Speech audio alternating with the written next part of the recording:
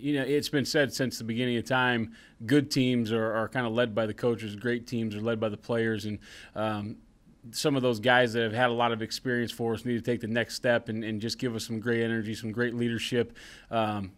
And I want to have fun out there. I want to be demanding. I want to be full speed. I want to get everything we can out of everybody, but I want to have fun too. And football's a fun game, and when you're playing really fast and you know what you're doing, once they let us get pads on and we're hitting people, once that stuff all comes together, that's where the fun comes to me. But we have to feed off each other's energy.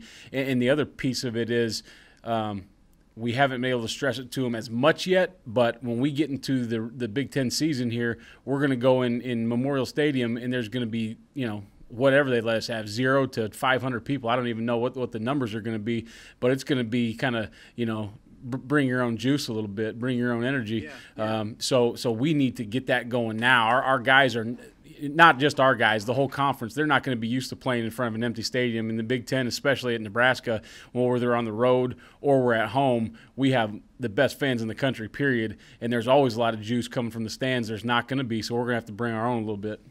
To answer your question, they're both playing at a high level, and, I don't know if I look at it as pressure. I think they're both making each other better. We feel good about both guys right now. We really do. And as a matter of fact, with Masker and Logan, our freshmen, playing really well too. We feel like we've got great depth at that position. But they've both improved a ton, just the understanding of what we're trying to teach them since I've been here. And their attitude's been great. They're as humble as quarterbacks as I've been around. They always want to give credit to other people, and they're team players. And so we feel really good about both of them. I think Coach Lubick has done a great job of, coming up with, route schemes and stuff like that to help, not only the tight ends, but, everyone else get the ball and put us in the best situations to win. So, I think that's part of it. The other part of it is I think we're just going out there and making more plays and, because we're a little more detailed on some of our routes, running at full speed more of the time. And, just some of the smaller details like that really end up turning, what could be, a throw to the flat for 3 yards into a 15-yard gain because we ended up coming out of our break a little bit faster. And, I think it's just minor details that have helped us a lot. And, I think Coach Lubick's done a good job of drawing up some schemes for, not only the tight ends but wide receivers, running backs as well.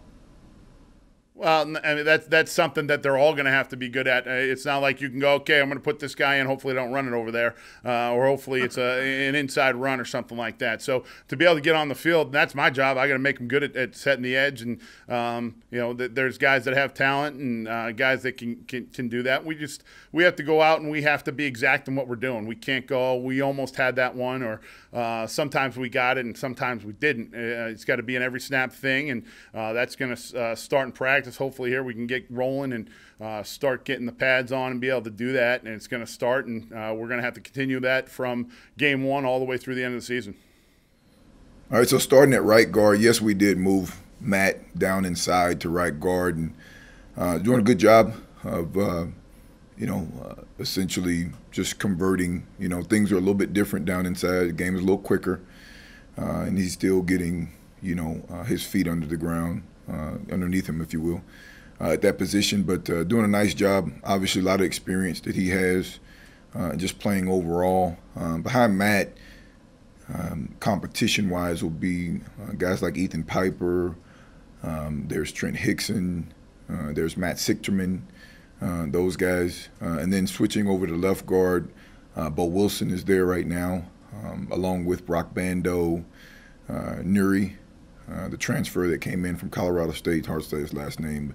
I don't want to screw it up, but nevertheless, and there's a few guys that can cross over, like Trent is also a crossover guy that can play both sides as well. Obviously, he started for us the better or the majority of last year at that position. So, well, the biggest thing with Travis, he spent a lot of time last year down on the scout team, and then on Fridays, spending a lot of time with our guys, understanding our scheme.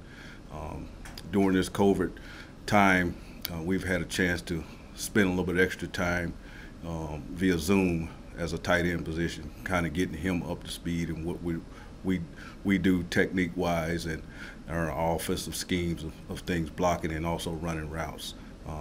We're expecting him to come in and be a dominant force in the run game and then a dominant force in the passing game, just like Jack Stoll and Austin Allen performed last year. Man, play every game like it's our last. Be focused, be energized, be assignment driven, force turnovers, just like raising the bar, raising the standard, right? We got to continuously do that, personally and as a unit. Just always pushing ourselves. We haven't talked about specific stats, Derek, but just like in general, the whole vibe, the whole energy is just raising the bar.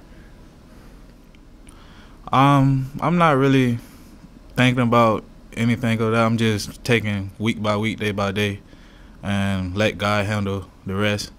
And so I really don't think about what my plans are. I really don't have a plan. You know, when you try to make a plan, it don't plan out how you want it to be. So I give God my pathway to life, and so.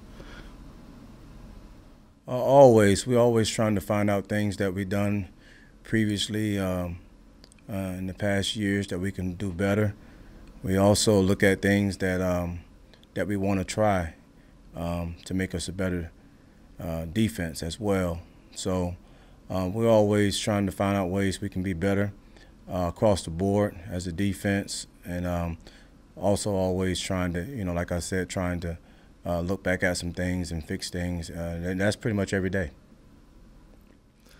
It's been awesome finally getting back into full pads. I feel like we've been looking forward to it forever, thinking it was going to happen every week, and then it keeps getting pushed back and pushed back. So we're just excited we finally get to hit some guys. Every year we bring in another recruiting class. Every weight session with Zach Duvall, where we're developing players, we get closer to having not just the type of talent that we need to compete at a high level, but the depth that we need to compete at a high level. So we'll keep training our guys from the bottom of the roster to the top of the roster, and day by day, if we get better and better, we're gonna be closer to where we want to be.